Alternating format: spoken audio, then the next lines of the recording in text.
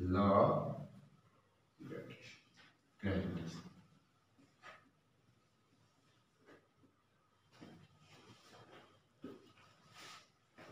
Just now we discussed about force of gravity and gravitation. There we discussed that two objects in this universe attract each other with a Newton's law of gravitation quantifies this. How much is the force? How much is the force of attraction between two objects? That is given by, that is described by Newton's law of gravitation. Okay, we have said that there is force of attraction between two objects. There is force of attraction between two objects. What is the force of attraction between two objects? The expression or the statement that derives the relationship between the force and its component factor, that is called Newton's law of gravitation. Newton's law of gravitation states that, what does it state? It quantifies the force. That means there are two objects. These two objects attract each other with a force.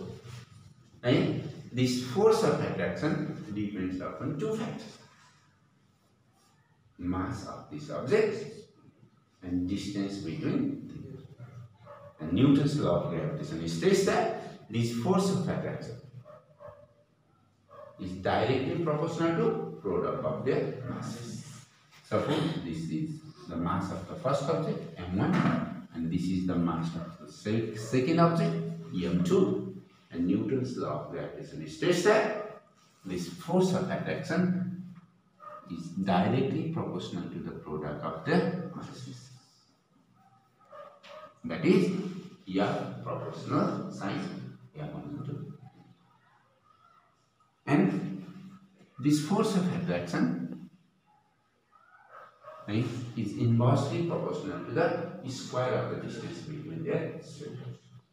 Suppose if d is the distance between the centers, the force of attraction is inversely proportional to the square of the distance between their centers. That means F proportional sine 1 by d square. This is stated by Newton's law of gravitation. We have experienced these forces. Two heavenly objects attract each other with a force. Due to the force of gravitation, one heavenly object revolves around another heavenly. This force, when the masses of these heavenly objects are greater, the force of attraction is. And when these heavenly objects are far apart from each other, when the distance between them increases, the force of attraction. So, Newton's law of gravitation states that force of attraction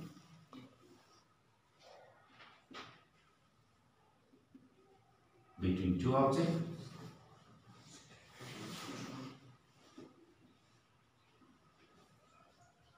is directly proportional to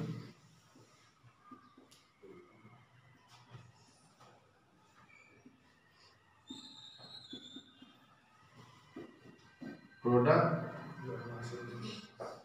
of the masses, that is F proportional sine proportional is directly proportional to m1 into m2 and inversely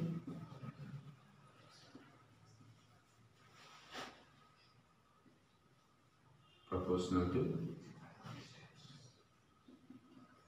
square of the distance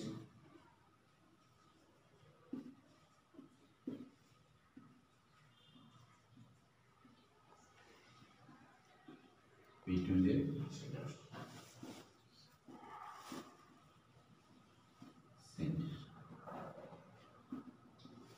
This is the statement of Newton's law of gravity.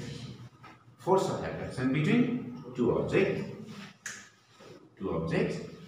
is directly proportional to product of their masses and inversely proportional to the square of the distance between their sides.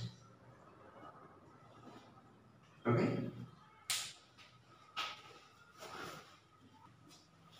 Derivation of F is equal to G M1 M2 by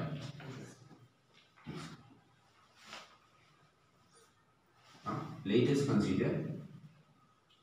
consider two objects. These two objects are, we have already discussed, M1 and M2, and these are separated by a distance d, and the force of attraction between them is F. Let us consider two objects with mass M1 and M2, with masses M1 and M2 are separated by a distance d. M1 and M2 are separated by a distance d, and F be the force of attraction between them. And we can write this in any form, right? In which we find each. There will be two masses, right, separated by a certain distance, and between these two masses there will be force of attraction. We are going to write these things, right? You can write in your own language.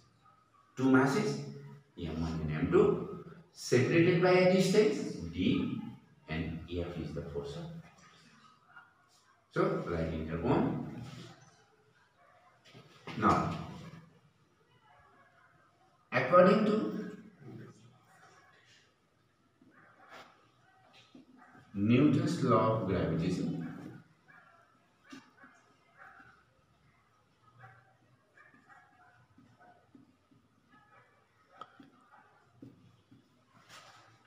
what is Newton's law of gravitation? The force of attraction between two objects is directly proportional to product of their masses. So now, according to Newton's law of gravitation, we have, or we can say, F is directly proportional to M1 into force of attraction is directly proportional to the product of the masses. This will be our first expression. And force of attraction is inversely proportional to the square of the distance between their sectors. That is F proportion sign 1 by x. Force of attraction is inversely proportional to the square of the distance between their sectors. So F is inversely proportional to the square of the distance between their sectors. This will be our second. Now combining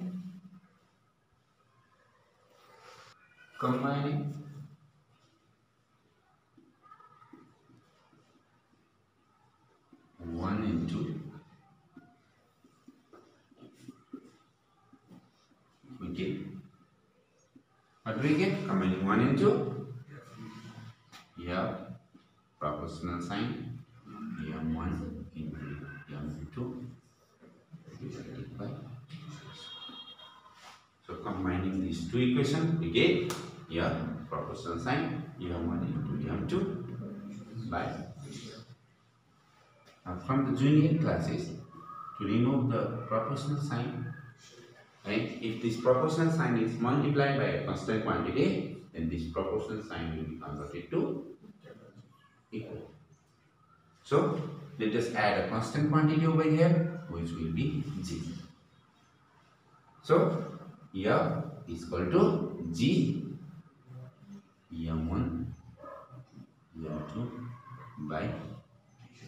square. And while deriving the formula, if we get certain new quantities, we have to define these quantities, and where G is equal to, what is G? Universal gravitational constant. So G is gravitational constant, universal gravitational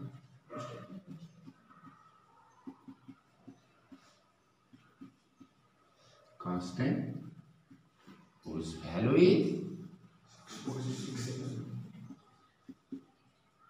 6.67 into 10 to the power minus 11 Newton meter square per kg.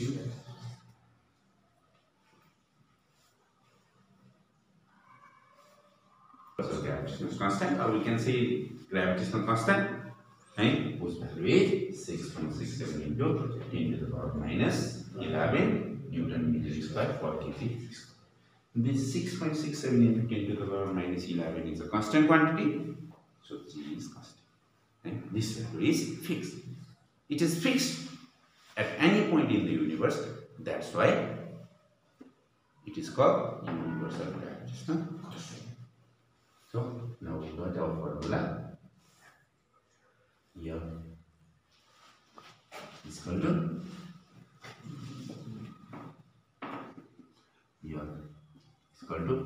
G M1 M2 by T.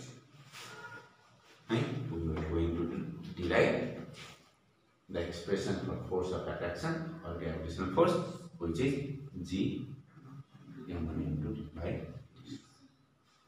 Now define every signal, every notice. Wait, F is equal to, what is F? Force of attraction. This is called, this force of attraction is called gravitational force. Gravitational force. G is equal to, we have already defined G. And universal gravitational constant. M1 and M2. We have already defined M1 and M2. M1 and M2 are two masses. M1 is equal to mass of first object. M2 is equal to mass of second object.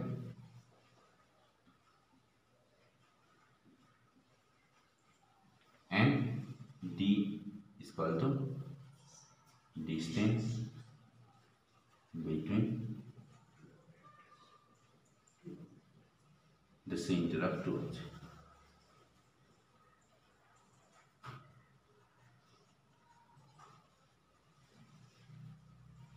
And D is equal to distance between the center of two objects. This is how we derive the expression for Newton's law of gravitation. Gravitation is called, it is also called, this law is also called universal law of gravitation. Why this is called universal law of gravitation? Because this law is applicable for all the objects, either small objects, either minute subject, or two extreme objects, heavenly objects, at any point in the universe. Newton's law of gravitation is called universal law of gravitation because it is applicable for all the objects, either terrestrial or celestial, at any point in the universe. Or when we say that either terrestrial or celestial, and it means at any point in the universe. Terrestrial means on the earth, celestial means in the distance. That means at any point in the universe, this law holds true. The force of attraction is equal to product of universal gravitational constant and product of the masses divided by square of the distance between two. That's why this law is the universal law of gravity.